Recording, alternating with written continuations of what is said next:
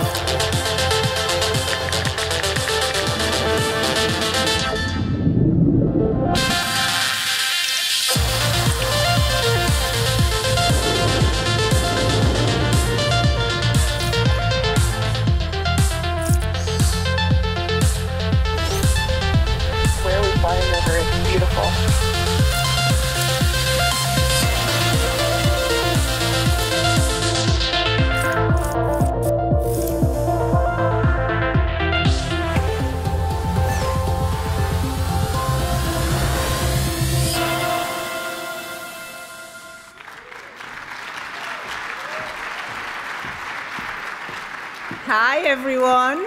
Nice to be here. Wasn't that an amazing opening session? I feel like I'm educated about baguettes, and I'm so inspired by the amazing women in Drupal. Congratulations on the award winners. That was so cool to see. So it's great to be here. As the single largest contributor of Drupal, Acquia is immensely proud to be a diamond sponsor of DrupalCon Lille. Thank you to the Drupal Association for putting on such an amazing community event. We really love to be here. We would love to see you all. We'd love to get to meet you all. Please come to our booth in the exhibition area. If you haven't already tried your hand at our grab machine, there are some amazing giveaways, and we have our Acquia branded Converse. We'll be giving some of those away too, so please stop by. We'd love to see you all.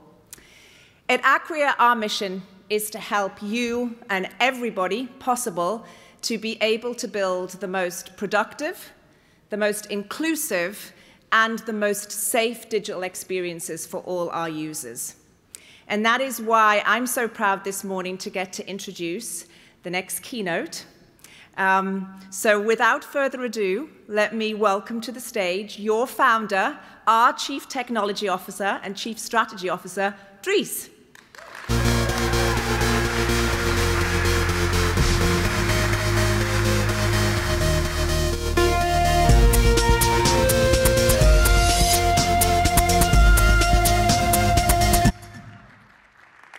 Bonjour, comment ça va? Some of you might not know, but being born in Belgium, I do speak a little bit of French, not a lot. But unfortunately, I moved to the US about 12 years ago, and my French got quite rusty.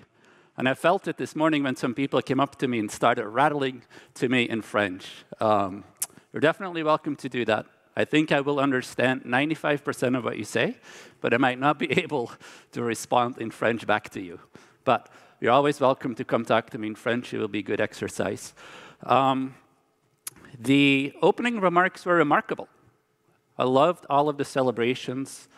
It was touching. It was inspiring, all of these things.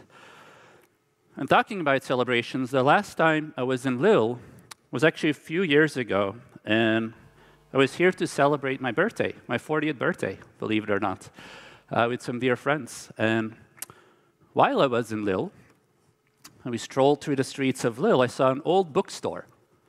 And inside the bookstore, I stumbled upon this mysterious book that you see on the screen. And it was a book with something oddly familiar about its cover, right? It looked to be about Drupal. And so I picked up a copy of the book. And what I would like to do today is actually read you a few chapters of the book.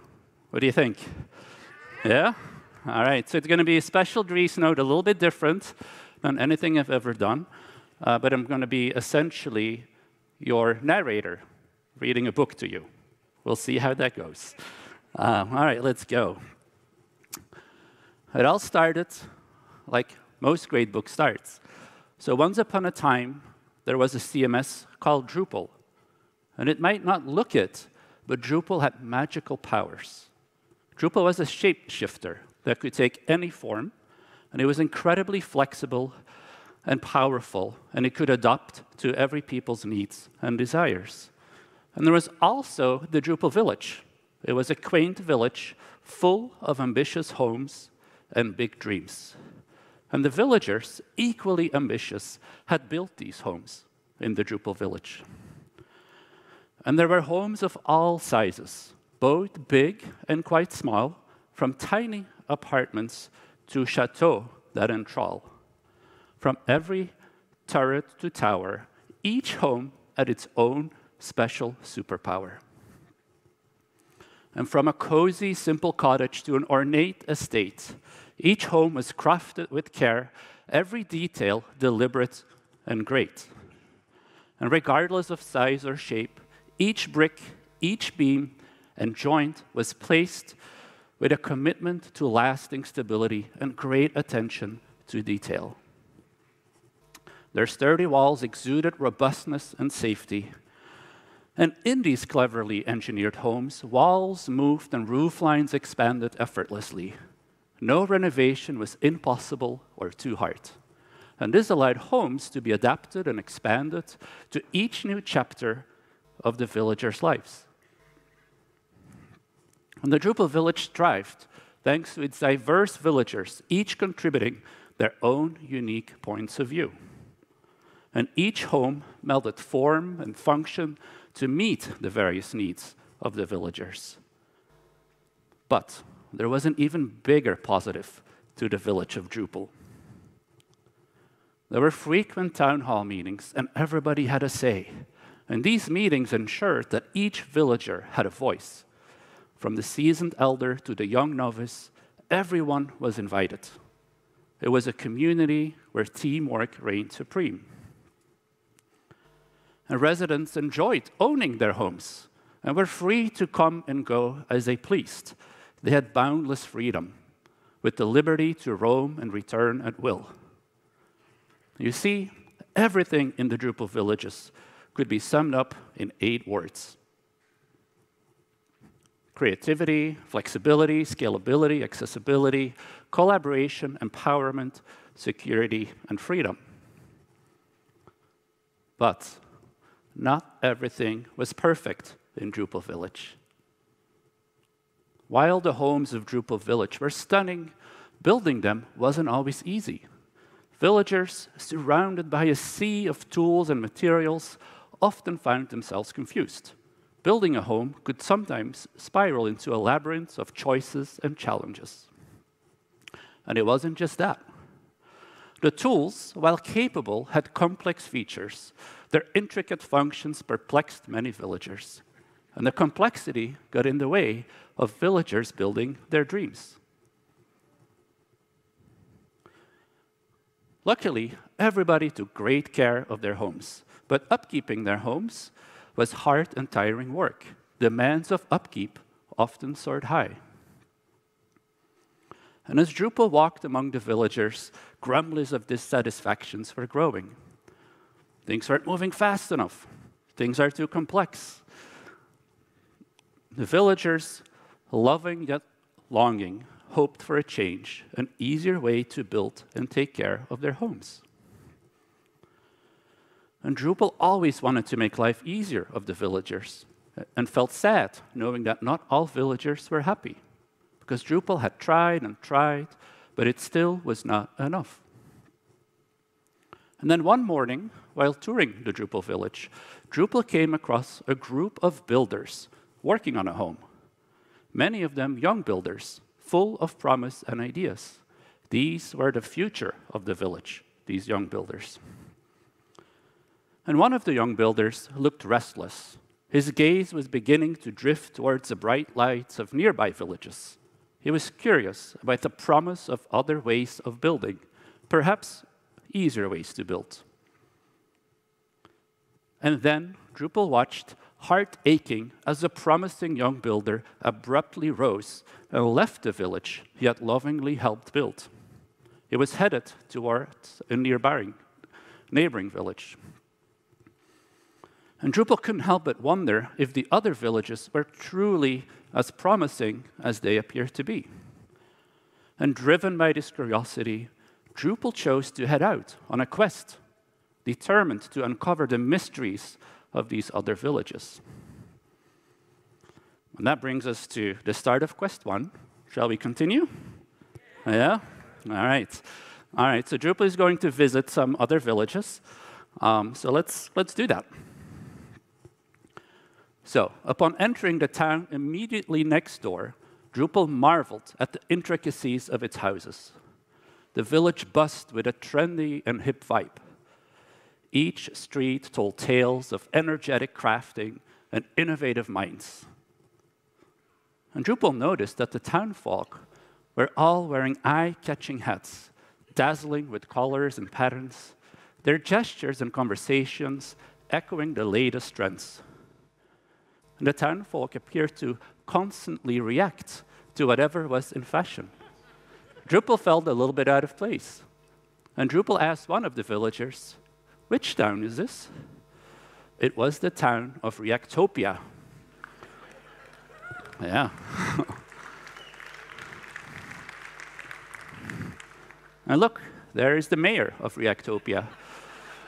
It looks a little bit handmade. He seemed to have cast a spell over the residents of Reactopia, and they were known as reactionaries. And due to the spell, they blindly embraced whatever was in vogue. Anyway, Drupal was initially impressed with their homes and their buildings, until going inside one of those buildings. On the insides, their homes were surprisingly sparse and very complex. The apartments were missing modern conveniences like an elevator or a dishwasher. Everything had to be done by hand. The houses seemed to require a lot of hard manual labor, which was a surprise, given their glamorous appearances on the outside. And in fact, Drupal noticed that residents had to hire help to keep up with all the chores. And Drupal, while absorbing the lively spirits of Reactopia, couldn't help but notice a certain familiarity in their challenges. Many of the problems they were solving had already been solved in Drupal's village. They had even been automated, ensuring convenient everyday living. And unlike in Reactopia, where this wasn't the case, so Drupal left Reactopia and he headed out to the next village, hoping to learn some new things. Approaching the next place, Drupal saw structures of canvas, not brick. The village was made of tents, not houses. And getting even closer, the homes had an alluring simplicity and seemed really easy to move into. In fact, each new resident was gifted a starter kit for their tent, and with it, user-friendly tools simplifying their settlement. And somehow, it came with a plate of Swedish meatballs too. More curious than ever, Drupal approached a local villager and asked, "What do you call this place?" It was the encampment of Contentville. But beneath the charming veneer, a stark reality lingered. Every plot, every tent was owned by a single landlord. Villagers lived at the mercy of Lord Contentless, which you can see on the screen. And while passing through, Drupal happened upon an old friend gazing out of one of the tents. And Drupal asked her why she chose to live there. And she responded, "The quick setup and initial freedom was enticing," she answered. But the friend also confessed, "When Lord Contentless raised the rent and I wanted to move out, I was trapped in my own home. I couldn't move." Truly, she looked rather discontented. Continuing along the journey to the next city, Drupal's heart felt heavy, and Drupal wondered how to best assist his friends. How could Drupal village be made more easy to move into and build in, yet without holding villagers hostage? In the next village, Drupal noticed that the homes had square-like appearance. They were like little blocks, almost identical. Yet moving in seemed easy as pie. The houses even came fully furnished. It was the suburb of Squarix. Look, there are the two owners. And upon closer look, Drupal realized that all the houses followed the same pattern. 2 bedrooms, 2 bathrooms, and they all looked like they had popped out of the same design store. They even had the same floor plans. On the bright side, there was a silver lining. Home maintenance happened like clockwork. This was thanks to the whimsical, magical maintenance fairies, who whisked in and fixed homes automatically. Squarix was quite the enchanting place indeed. Leaving Squarix, Drupal was enchanted by the thought of maintenance fairies. Their magical touch left a lasting impression. How nice would it be to have some of those taking care of updates in Drupal's own village? Drupal then approached a place with some very large, very grand homes. Clearly, some very famous lords and ladies lived here. Eventually, Drupal found someone who was willing to chat. And Drupal asked, what is this place called? It was the gated community of Adobe Heights. Everything looked gilded in gold. And Drupal saw the Duke of Adobe Heights pass by, a glimmer of greed in his eyes. And a resident came upon, could not stop talking about how great life was in Adobe Heights. He talked, and he painted this picture of how scalable and how breathtaking the interior design was, and how the conveniences were state-of-the-art. And privately, Drupal wondered how necessary 6 golf courses really are. But as the man spoke of these luxuries, Drupal could spot a hint of sadness in his eyes, and Drupal asked, "Why are you looking sad?" The villager sighed and complained. Every change or extension costs a small fortune and takes forever to build. My home is not even complete. I poured my life savings into living here, but now I find myself with nothing left. And upon leaving the last village, Drupal was conflicted. Each of the villages had major flaws, yet Drupal could see why the young builder was drawn to them. All right, and so I'm going to step out of the story for a second, but by exploring the different villages, we actually learned quite a bit, right? We learned that React is very manual and not marketer-friendly, but that developers adore it, and that it's definitely in fashion, I would say. We also learned that Contentful suffers from proprietary vendor lock-in. It's something that I think a lot of people seem to forget. But on the bright side, it's easy to get started with Contentful. I think that's what draws a lot of people to it.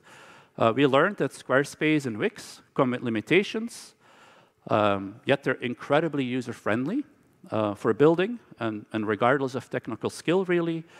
And don't forget those magical maintenance fairies or automatic updates. You don't have to really go and update software. And then lastly, with Adobe, sorry, I'm one click behind. With Adobe, while they can be very expensive, they certainly pack a powerful punch in terms of capabilities as well, right? So, in a moment of profound revelation, Drupal grasped the key to prosperity. To make Drupal Village thrive, the builder experience must be nothing short of exceptional. Easier to start, easier to build, and easier to maintain. And with this vision in mind, and recognizing the gravity of the moment, Drupal summoned the finest craftspeople around together in a nearby atelier or workshop. I think it was called a WeWork.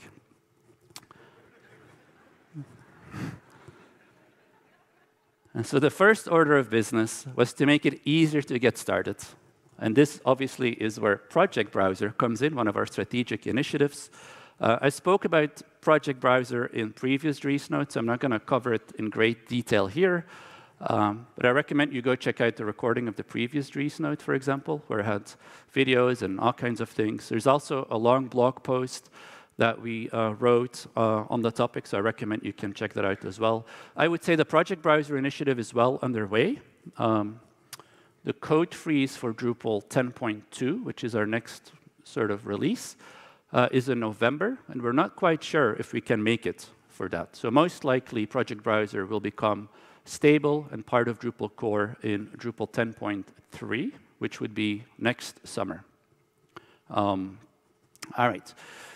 Continuing with unwavering determination, Drupal and the craftspeople embarked on the second part of the promise, making our tools easier to use.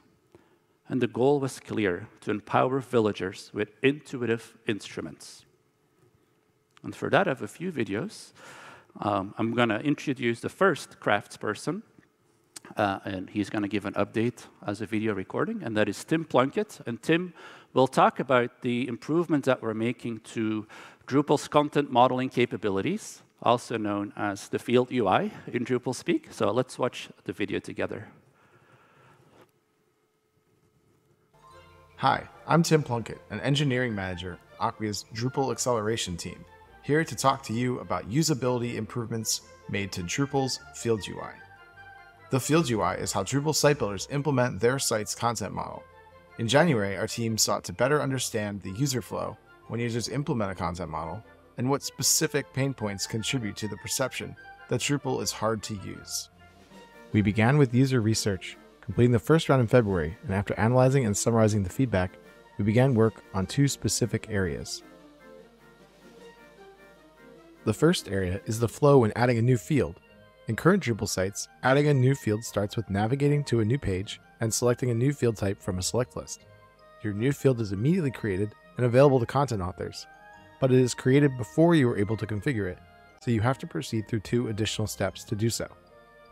In the new flow, instead of a new page, a modal is open, with a grid of available field types to choose from. Those field types are grouped and better explained thanks to new icons and descriptions.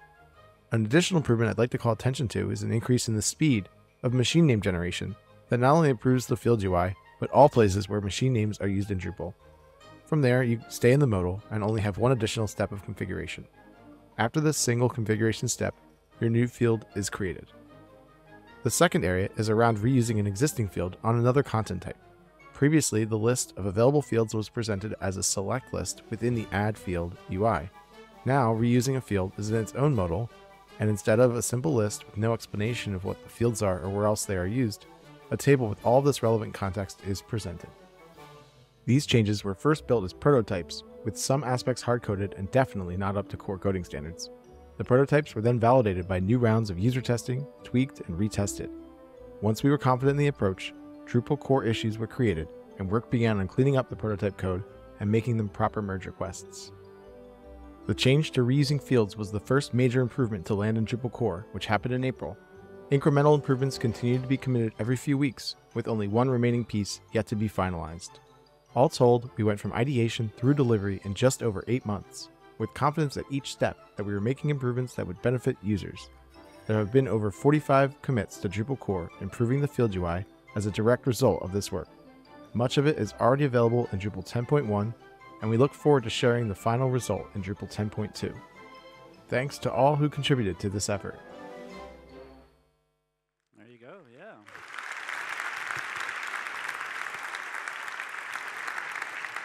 These are some really great improvements, and then also, as Tim alluded to, the speed at which we've been able to make those improvements have been really great as well. Much better than maybe in the past. Next, I have another video.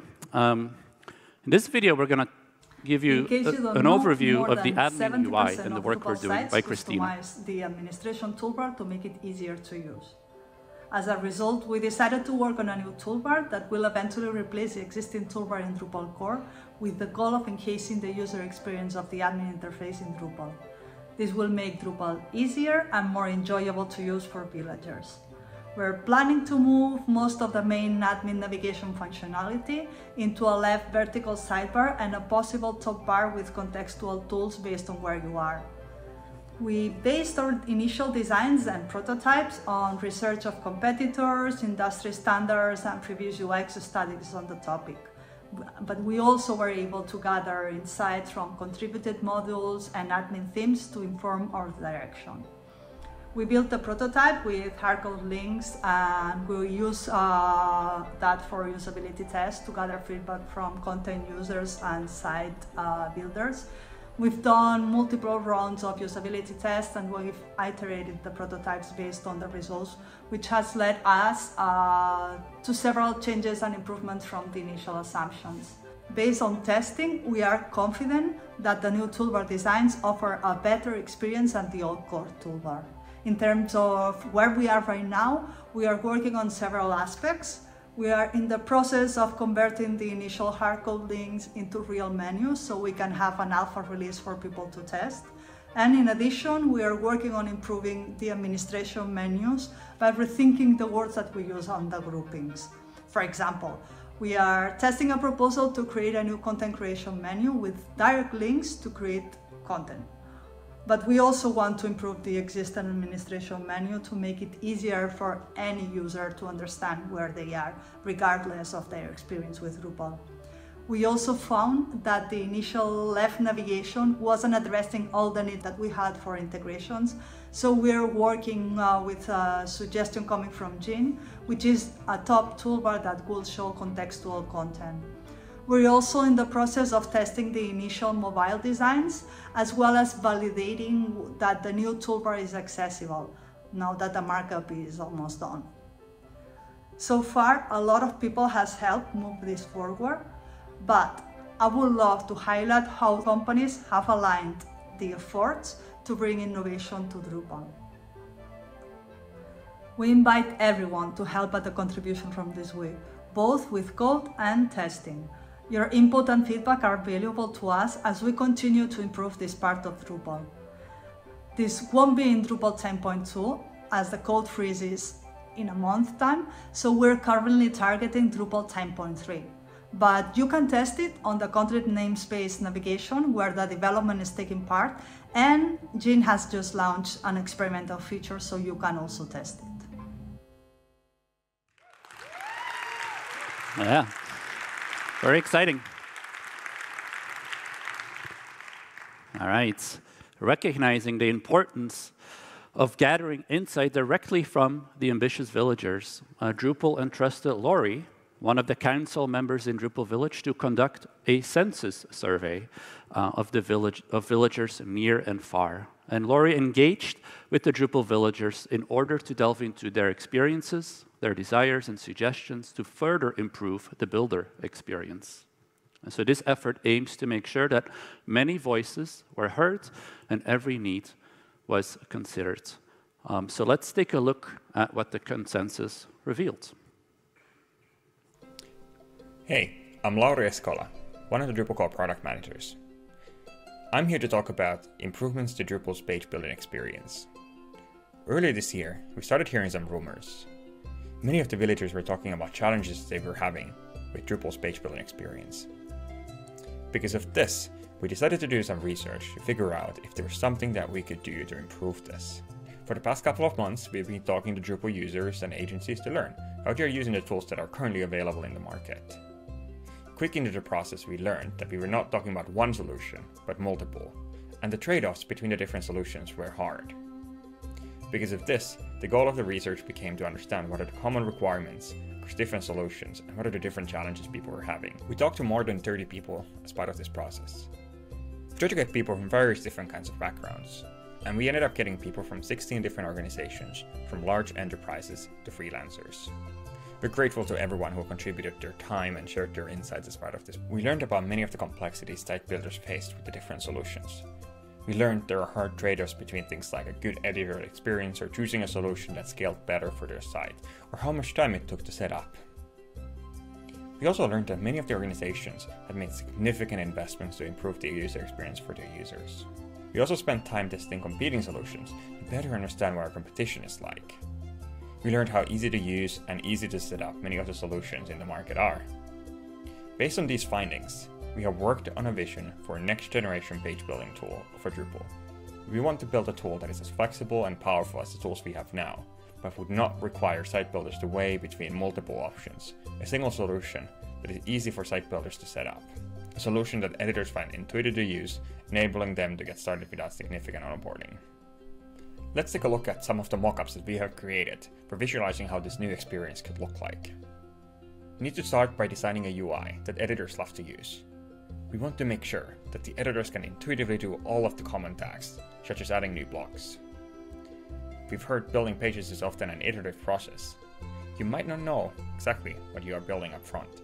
So for this reason, we want to make sure that editors have enough flexibility to change content even after it has been created, like changing the ordering of the sections or changing the number of columns in a section.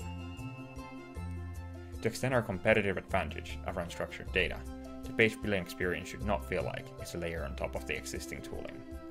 Instead, it should be integrated as part of the experience, allowing editors to edit both the page layout and the structured fields through a single UI. We want to combine together the most powerful features from different solutions. One of these is a library of pre-configured sections. This enables editors to add sections that have already blocks placed inside the sections. We're still in a very early stage and there's a lot of work that needs to be done. One of the next steps is to decide which of the solutions that we want to use as the starting point. Based on the amount of interest we've seen towards this, I believe this is something we can achieve if we as a community work on this together. We have a BOF later today, so join us there or come say hi at the Layouts channel on Drupal Slack. Yeah.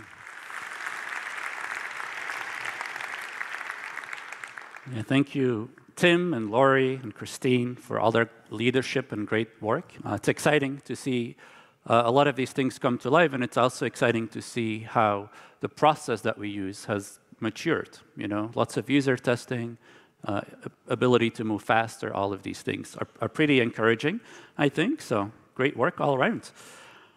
All right, so overflowing with enthusiasm for Laurie's plan, Drupal gathered the entire village. In front of all the villagers, Drupal made a big announcement, the launch of Next Generation Page Builder as a strategic initiative.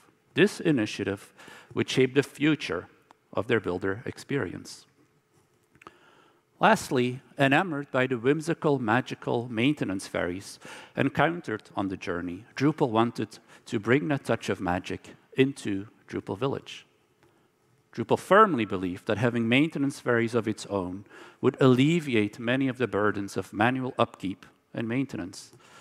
This would allow the village to thrive with greater ease and efficiency.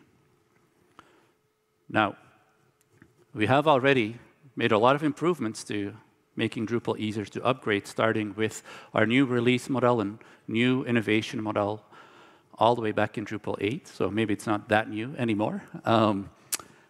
But that new model of innovation and doing releases really helped make it a lot easier to upgrade core, but also helped to make it a lot easier to upgrade contributed modules.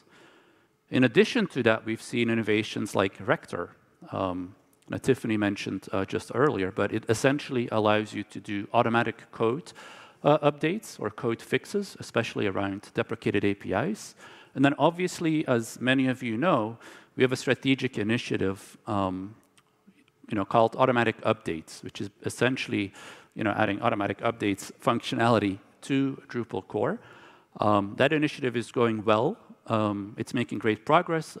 There's a few things that need to happen, but again, due to the freeze date of Drupal 10.2, most likely this will go in Drupal 10.3. Maybe there's a very, very small chance we can still get it in 10.2, but just to set expectations, let's assume that this will make it into Drupal 10.3. And all of these things combined will continue to make it easier and easier for people to upgrade and maintain their Drupal sites. something that we've now been working on for many years. But I can tell you that every year it gets a little bit easier. On that note, as probably many of you know, in 3 weeks or so, Drupal 9 reaches its end of life. That means Drupal 9 websites will have to upgrade to Drupal 10 in sort of the next 3 weeks or next month. And that obviously requires contributed modules to be Drupal 10 compatible. The good news here is that only 2.6%, or let's call it 3%, of contributed modules, yeah.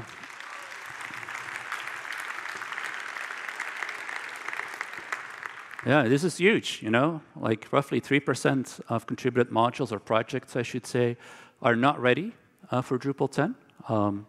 But with that, I want to say thank you, huge gratitude to those module maintainers or project maintainers that have already upgraded their modules to Drupal 10. And then if you are a maintainer of a project that does not have a Drupal 10 release, please consider upgrading it. Chances are there is an end user or multiple end users or sometimes many end users that eagerly want to upgrade and might not be able to because there is not a stable release or a tagged stable release of your module. So if you have the time, and if you can, please upgrade your modules to Drupal 10 as fast as possible so that people can upgrade to Drupal 10. That would be really good for Drupal. All right, with all these plans underway, Fields UI, Admin UI, Page Builder, Project Browser, automatic updates, and more, Drupal was excited. Drupal unfurled a piece of parchment and wrote down the builder experience. Easier to start, easier to build, easier to maintain. And it was more than just words. It was a vow, a beacon of hope destined to lift the spirits of the Drupal villagers. But upon looking up from the parchment, Drupal saw dark clouds over Drupal village. The Drupal village had become dark. And just when Drupal seemed to be done, a new problem arose.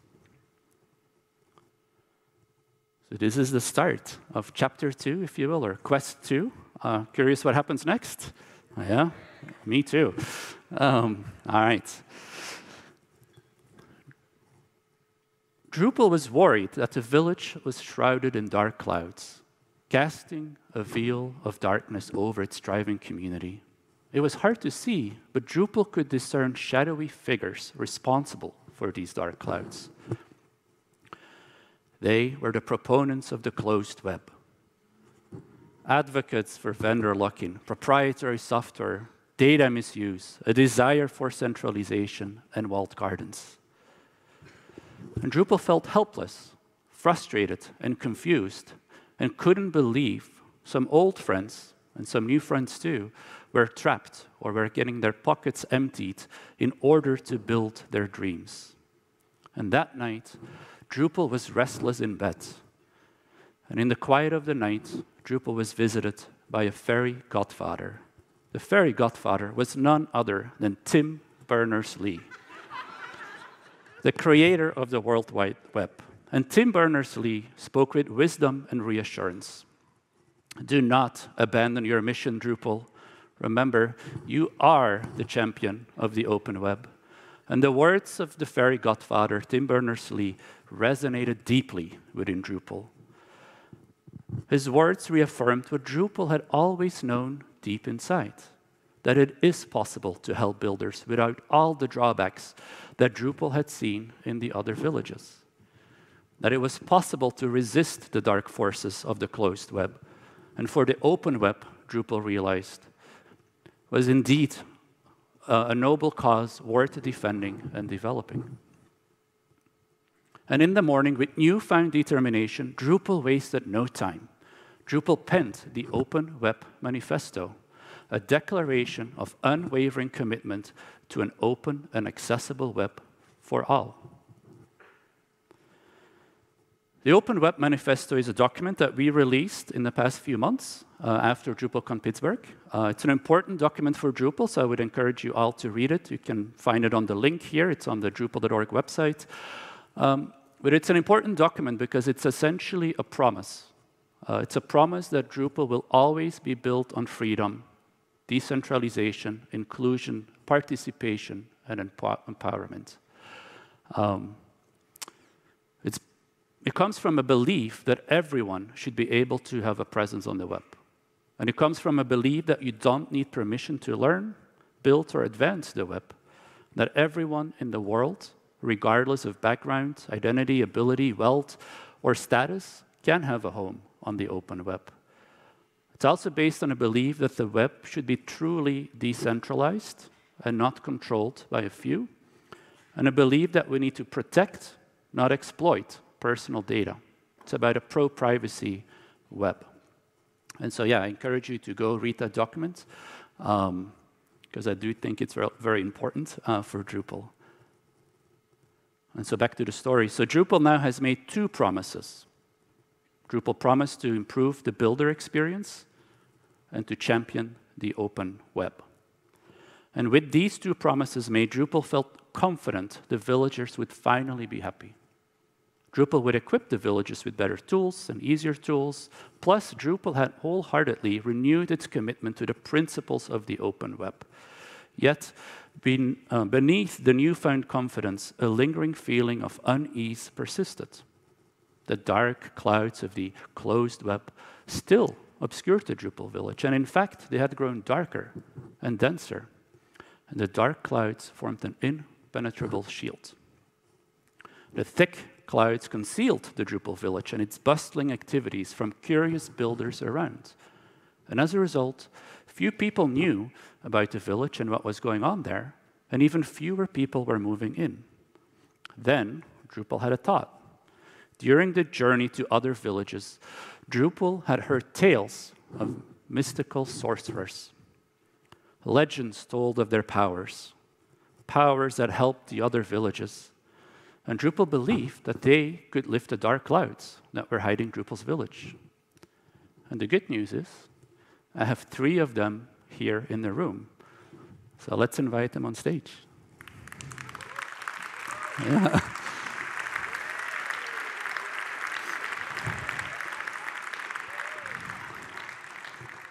They're called the Drupal Marketing Committee. Yeah. Now let me set the stage a little bit for you.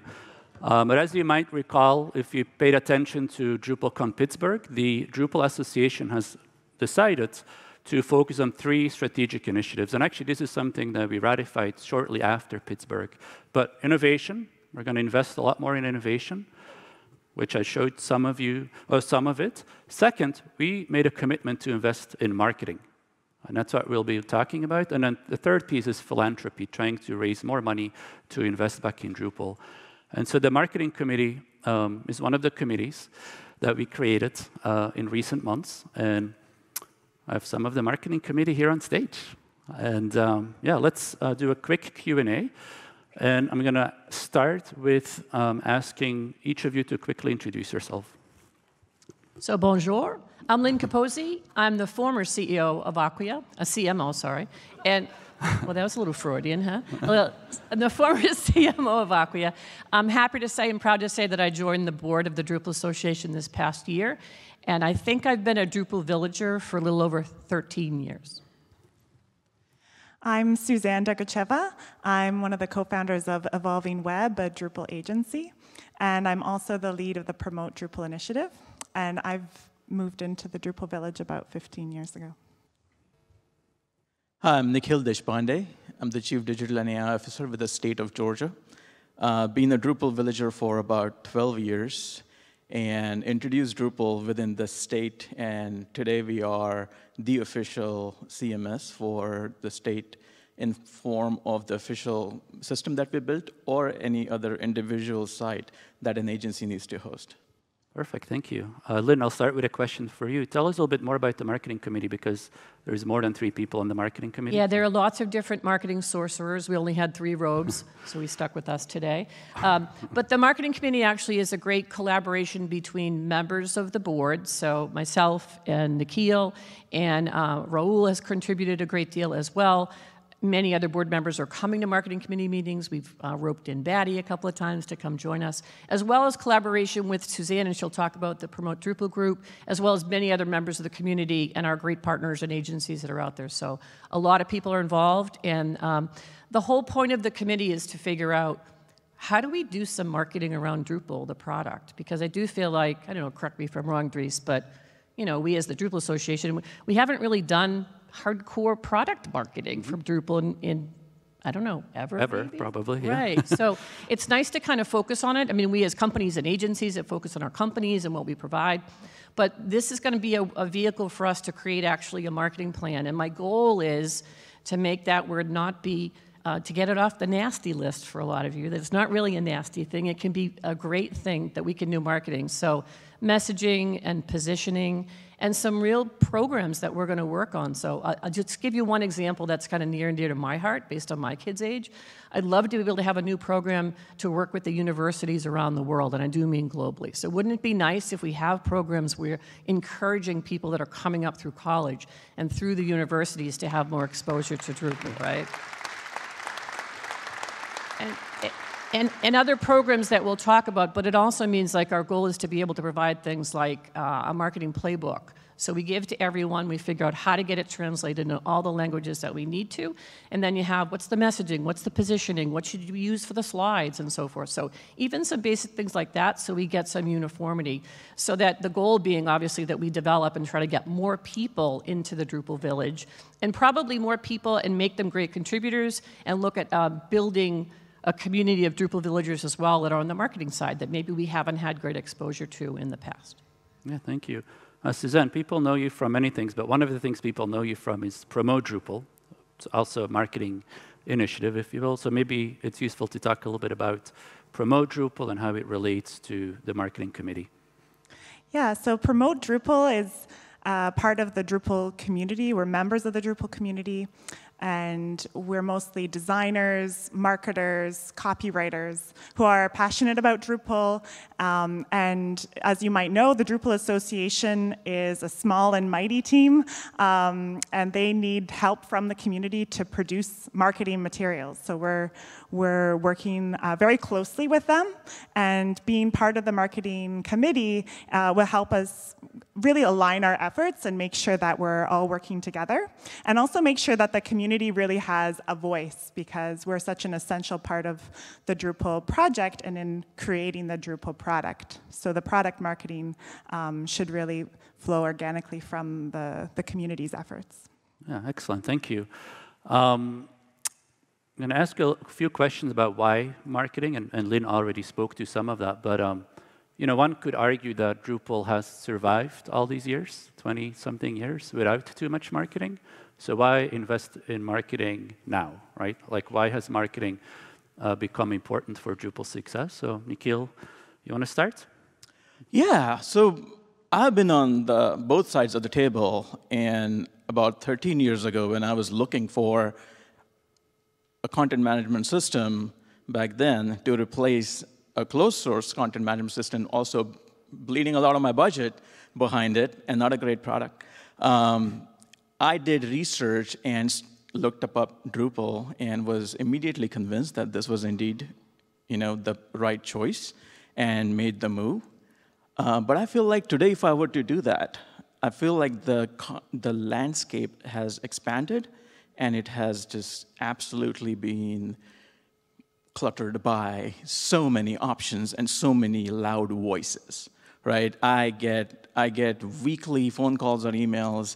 A lot of them start out by saying, "We know your association with Drupal, but here's what we offer." So they are very aggressive. And I think it's a testament to the product that it has sustained, it has survived all these years without marketing. But I think in this day and age, I think marketing is important. It is very important to spread that word about the village. It is also very important to convey that it's easy for a single person or a small business to move and build something, and it's also equally safe and trustworthy for someone to move their large enterprise and build, their mansion or their mall. So I think of all the times, building those advocates, building those champions is very important, and that's what we're hoping to build as a script for everyone to take away and be those foot soldiers for Drupal. I love that. Yeah, thanks for sharing. Suzanne, you own an agency. You help run an agency. How do you think this will help agencies, not just your agency, obviously, but all of the Drupal agencies in the world? Any thoughts on that? Absolutely. So like many of you who are agency leaders, we're often pitching Drupal to new clients. And some of those clients are already sold on Drupal. They know the benefits. Maybe they're already using it. But wouldn't it be great if we could all sell Drupal more to newcomers to the village, to people who haven't been convinced of Drupal yet, and in that way really expand the market for Drupal. And I find, I speak to a lot of agency leaders, I know we are already doing this, we're already all producing material about why you should use Drupal, and we're putting that up on our websites, we're using it in sales pitches. But if we all come together and create that solid base of product marketing for Drupal as a whole, and people can find that when they're researching Drupal, when they're doing their background research, when they're deciding on a technology, I think it will be so much more powerful. And as agencies come together, we can really create something that's even better than what we can do on our own. Yeah, I've definitely had agency owners and agency leaders more broadly come to me and ask me things like, well, we're up against a competitor X. How do we best win against this competitor? And like that comes down to having the right marketing materials, the right understanding of the strengths and weaknesses of the competitor, et cetera, et cetera. So that's all things that we can add. Lynn, your entire professional career has been in marketing. Any other thoughts on like why marketing now? I just think the timing is really good for us. I think we have this awesome product with D10. There's lots of excitement about it. I think we're much more competitive than we've ever been on the product side. And I think that kind of coupled with what's happening and how many people need this full like DXP capability, I think it opens up just new doors of opportunity for us. And I will say, personally, I think it's time for us to just do a little bit of a refresh in terms of the brand and the look and a little bit more modern. It doesn't mean throw everything away, but it just means maybe make some tweaks on things to make it just a touch more modern. It's a good segue, actually. So let's talk a little bit about what kind of things we would do, right? Maybe Suzanne, you want to start? What can people expect when we're going to do more marketing? So I think you can expect big changes. I want to be ambitious here. I think you'll see changes on the visual side in terms of the Drupal brand. I think you'll also see changes in terms of the user experience when you come to Drupal.org. We really want to orient Drupal's marketing around external users, people who are discovering Drupal for the first time. And that might mean that when you come to Drupal.org, you're no longer the primary audience, that we're speaking more to these newcomers. And so I hope you'll notice the changes, and I hope you'll like what you see, and you'll be really as excited about it as we are. Yeah, Lynn, any other thoughts on what people can expect? Yeah, so we are working on a complete marketing plan right now. We expect to have that in about the December timeframe. And quick shout out to Tim Doyle for just having a great job of he and his staff working on driving this plan. So I'm really excited about it. So we'll see that in December. I think the other things that we'll see is, as Suzanne said, we already have a lot of things that are in the works. So one of the biggest things that I'm excited about right now is we have a collaborative effort together. 5 organizations, the Drupal Association, and 4 different partners. So it's Acquia, it's Phase 2, it's FFW, and 1X Internet. And the group got together, and by some funding that was pooled together, we're going as a team to the Web Summit in Spain. This is about, I don't know, what do we say, maybe 70,000 people? Mm-hmm. Yesterday, I may have exaggerated that a little bit, but I think it's actually like 70,000 or so people from around the world. It's kind of a new audience for us.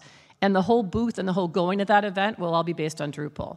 So it's not just the individual agencies and partners. It is about highlighting and talking about Drupal and showing the advantages of Drupal, backed up with some great, obviously great use cases and so forth. So this is just, I think, the tip of the iceberg in terms of what we can do for these types of shows and events to go to together. And it really shows the power of us as a community when we band together and when we can get multiple partners working together. So stay tuned. We'll see how it goes. It may not be perfect, but I think it'll be a good kind of start to to the companies working together and see what that means. And hopefully will just be more global exposure for Drupal. Awesome. Nikhil, you're obviously an end user of Drupal as the state of Georgia with, I don't even know how many websites now, but more than 100, right? Maybe in your mind, what should people like you, end users, know about Drupal? What would convince you to adopt Drupal? Just to give the audience a little flavor of what that might look like. So as an end user, the state obviously hosts large websites like the Department of Revenue, Labor, Driver Services, where we have daily interactions like in the millions, right? But also we host smaller websites for like a little lake or a little commission with like 5 people on it. And I think it's very important for us to convey that message to larger organizations that we need to, if not build further that trust that even if someone can afford one of those larger options that is very expensive, it is 2 things that really kind of trust is built upon. One is the intention, and the other is the the overall competence of that product. Obviously, we have seen what an amazing product we are all rallying behind. So the competency is obviously proven. But the other part, as far as the intention, which is the open web, I think it's very important for larger organizations who can afford to invest in this, and then not only just invest for their own betterment, but at that point, then just to turn around and contribute it and make the entire ecosystem better. So I feel like the education is still not there. We have come a long way, at least in like the last 13 years that I have seen. We have come a very long way. But I still feel that there needs to be a lot of these conversations that need to be had for larger organizations to realize that, wait, open web is a good idea. And just because something is open source, it is not going to put me at risk. Because larger organizations tend to be a lot more risk averse than maybe smaller organizations. So it is okay because we have such a great agency community, partner community that can support this product and that can help organizations go through whatever the transition they're looking for. So really the key message should be for those larger folks to be, we'll build those bridges to move into the Drupal village. Yeah, nice, very good. As Lynn mentioned, we're currently working on a plan. And by the end of the year, as Lynn mentioned, we're going to have a plan, and then we're going to have to switch from planning to, let's say, execution. And maybe for Suzanne, like at that point, we're going to want to move beyond the marketing committee, so to speak, and get many more people involved. Any thoughts on how that might work? Yeah, so I think we can take a lot of inspiration from the code contribution that's happened in Drupal at such a scale. And I think one of the keys to success for that has really been the tooling and the processes that have been developed around contributing to Drupal. And so we need to do the same thing for marketing. And I know a lot of you are working at agencies and you have this expertise, you have this skill set, you're already using tools. And so we'd love to get you involved to help us scale up in that way. And I think also from code contribution, we see a lot of passionate individuals. You saw them speaking up on the screen earlier. And so we need those of you who are really passionate about Drupal and have this background of marketing, content, design. Promote Drupal is the #1 way for you to contribute really meaningfully to Drupal, I think, right now. So if you're looking for that opportunity, we also need those individuals to really step up and get involved. Excellent, thank you.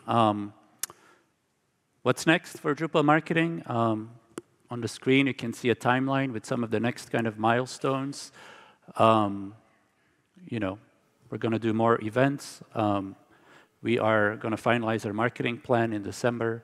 And then you should start to see updates on the brand come to life next year, Q1, Q2. And then around May, we hope to have a preview of an updated website available. We'll see how that's tracking, but that's kind of where we are and what we hope to do next. So please, a big thank you for the marketing sorcerers. And yeah, thank you very much.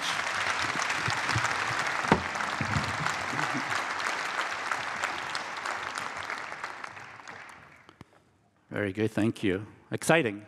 I'm excited about marketing. You have to remember, all of our competitors some of the villages we visited. They have big marketing budgets. We've never had that in Drupal.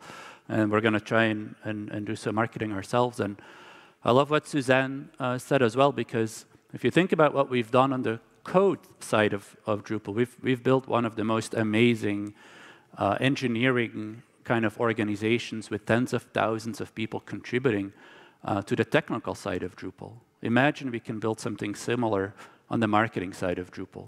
You know, we could truly do something very spectacular and very unique that no other open source project has done. So I'm very excited about where this might lead, and I'm grateful for the Drupal Association and the marketing committee for kicking off a lot of that work. So to wrap up this presentation, in this presentation, Drupal has essentially made 3 impactful promises, right? An improved builder experience. We are dedicated to improving our builder and editor experience. We pledged our support for the open web to support a more accessible and inclusive digital future. And then we are committed to investing in marketing to shine a bright light on your work, actually. Think about that also. Like, the goal is to highlight and spotlight the work that all of you are doing and to amplify our impact in the world. With these 3 powerful promises in hand, Drupal's future appeared brighter and more promising than ever before. As the clouds were gradually pushed back, Drupal Village began to emerge as the most exciting place to be an ambitious villager. And Drupal's heart soared as the ambitious young builder returned to the Drupal Village. And that's my story for today. And now we get to write the next chapter together, and maybe at a future DrupalCon, I'll read you chapter 3 and chapter 4. But those chapters, they start today here at DrupalCon with you, and we need your help. And many of you, all of you, can help in one way or another. For site builders, there are many sessions that you can attend that cover the topics in this story. I'll show them to you in a second. You can participate in sprints. If you have never contributed, we will teach you how. Just come to the mentoring days and the sprints. For marketers, there's also many great sessions to attend. Plus, you can help us by submitting case studies. You can contribute marketing materials. Many of you have marketing materials in your organization that you could choose to open source and contribute. We can also help usability test the upcoming redesign of Drupal.org that I mentioned. There's a link here that you can follow to do that. It takes not that much time. And here's actually an overview of some of the sessions. You can see sessions on the admin UI that Christina showed. The initiative leads keynote is a great session to attend as well. There's going to be an update on the project browser. There's going to be an update and a session on automatic updates. So you can see lots of great sessions and actually many more, all happening this week. So please do get involved. And thank you for listening. In the next week or so, I'll post my slides and video on my blog, as I always do. And yeah, with that, I want to say thank you. And please join us for the group photo. Thank you.